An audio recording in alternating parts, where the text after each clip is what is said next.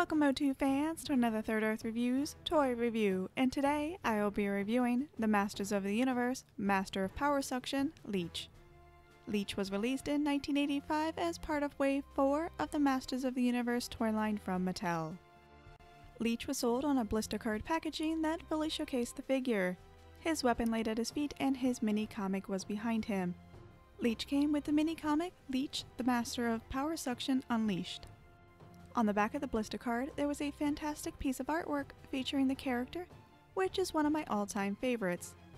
There was also illustrations of his action feature and images of other figures that were sold separately.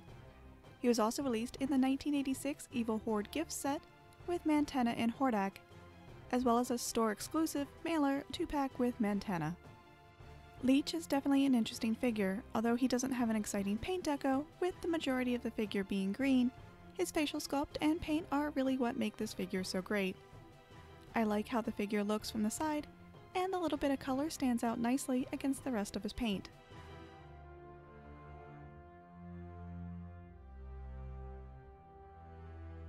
Leech has slightly different articulation than most of the vintage MOTU figures. Although he cannot turn his head, his arms can move up and down, and his legs can rotate at the hips. He does not have the standard twistable waist, nor the power punch action, due to his action feature. His action feature was the ability to stick to smooth surfaces. First, you would press the button on his back, then place his mouth against a smooth surface. Once the button was released, he would stick to that surface. To release, you would simply have to press the button again. His hands could also stick to smooth surfaces as well. Leech came with a crossbow, which was made of a solid dark red plastic. However, it should be noted that the crossbow does not fit very well on his arm.